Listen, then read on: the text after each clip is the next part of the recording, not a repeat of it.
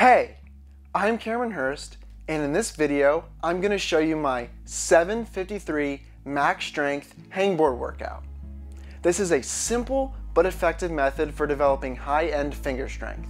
This workout consists of doing a series of 3 hang sets on a comfortable hold that is slightly less than 1 finger pad in depth. For most people, a 20mm edge is just about the perfect size. Before you start training, be sure to do a thorough warm-up of your fingers, arms, and shoulders.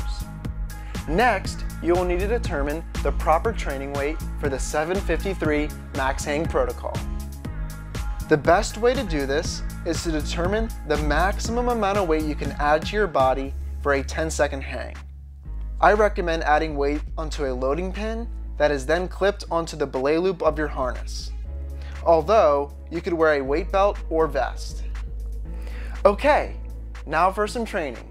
Begin with your first 7-second weighted hang.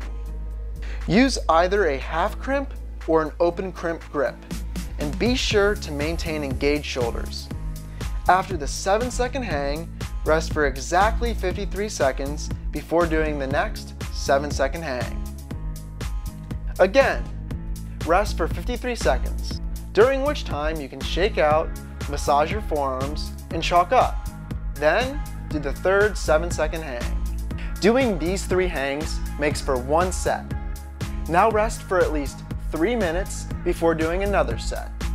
A typical 753 max strength hangboard workout consists of doing 3 to 5 sets of these hangs. If you are new to this type of training, then I recommend just doing 3 sets, whereas those who are more experienced at hangboard training can do up to 5 sets. You can do this workout up to 2 days per week. On a side note, I strongly encourage you to keep a training notebook with all the details of your workout. Record the weight added for your hangs, the number of sets performed, and how you felt during the workout. As you gain strength over the weeks and months, you will need to increase the amount of weight added for the hangs. As a rule, it is time to increase the weight if the last set of the hangs does not take maximum effort. Once the weight added exceeds about 50% of your body weight, I recommend you graduate to training the one-arm hang technique, which I will show you in part 2 of this video. If you enjoyed this video, please like and share it.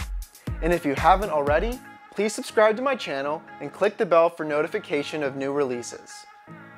Thank you guys so much for watching, and until next time, climb strong.